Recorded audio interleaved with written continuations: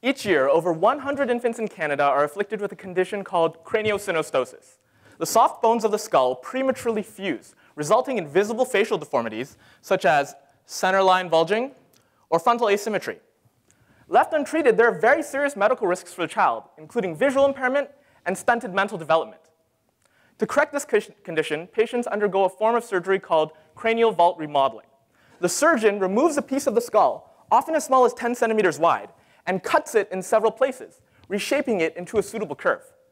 Recently, Sick Kids has pioneered a new technique of machining a metal template based on the patient's CT scan.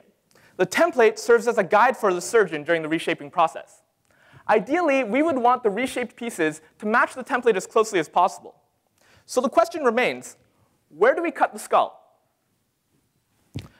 Mathematical optimization is a selection of a best choice from a set of possible solutions to a problem.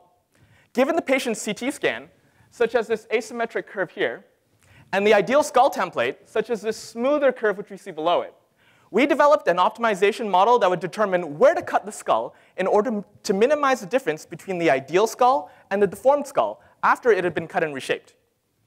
Because of the high complexity of the problem, brute force search methods took way too long to be practical, even when we used very powerful computers.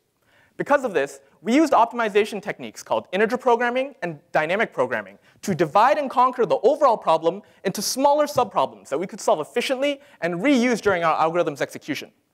We studied the characteristics of good solutions and used the problem's nested nature to discard large sets of poor solutions on the fly. The result was that our runtime went from days to seconds, even after we doubled the number of cuts and increased the resolution of the skull by a factor of 4. The feedback from Sick Kids has been very positive. The lead craniofacial surgeon has expressed how well our cut instructions match the intuition he's developed through years of experience.